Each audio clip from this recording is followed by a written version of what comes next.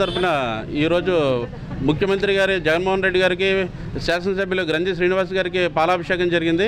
ఈ పాలాభిషేకం జరిగిన ముఖ్య ఉద్దేశం ఏంటంటే ఈ 4వ వార్డు ప్రజలకి టిట్కోలో 204 ఇళ్ళు, హౌసింగ్లో 215 ఇళ్ల స్థలాల పట్టాలని ఈ జూలై 8వ తారీఖున దివంగత నేత రాజశేఖరరెడ్డి పుట్టినరోజున పేదవాడికి కానుకగా ఇవ్వడం జరుగుతుంది.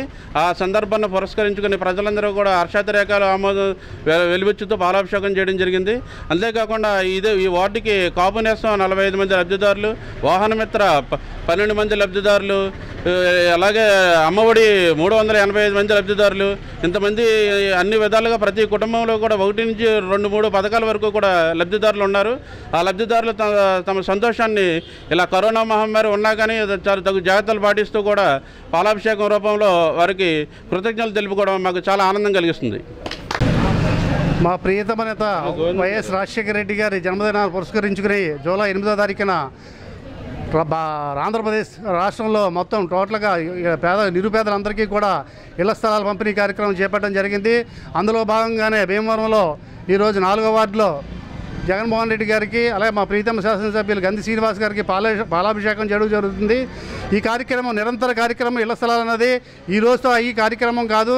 అదేవిధంగా ఏదైతే జగన్మోహన్ రెడ్డి గారు కలలుగన్నారో ప్రతి నిరుపేదకి ఇళ్ల స్థలం ఇవ్వాలనే ఉద్దేశంతో భారీ ఎత్తున మొత్తం అన్ని చోట్ల కూడా ఎంక్వైరీ చేయడం జరిగింది. ఎవరో కూడా ఏ విధమైన అపోహలకి గురి కావద్దు. ఏదైతే 82 తాడేరు రోడ్లో ఉన్న 82 ఎకరాల్లో కూడా ఫ్లాట్లు కూడా అతి తొందరలో కూడా ఇవ్వడం జరుగుతుంది.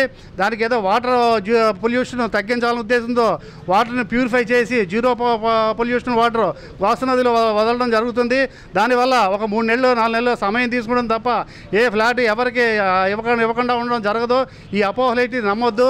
ఇటువంటి భారీ కార్యక్రమాన్ని ఏ రాష్ట్ర ముఖ్యమంత్రి కూడా ఎప్పుడు భారతదేశంలో ఏ రాష్ట్ర ముఖ్యమంత్రి చేయని విధంగా ఇక్కడ జరుగుతుంది.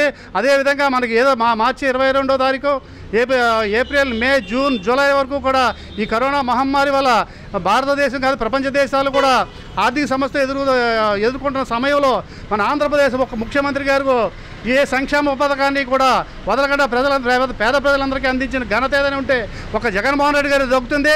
అదేవిధంగా ప్రజలందరూ గమనించవలసిన విషయం ఏంటంటే ఈ సంక్షేమ పథకాలన్నింటిలో కూడా ఎవరైనా సరే అర్హులు ఉంటే మీకు ఎప్పుడైనా సరే మళ్ళీ జగన్మోహన్ రెడ్డి అతి తొందరలో మొత్తం ఈ కరోనా తగ్గిన తర్వాత పర్యటన జరుగుతుంది ప్రతి గ్రామంలోని ప్రతి పట్టణంలోని.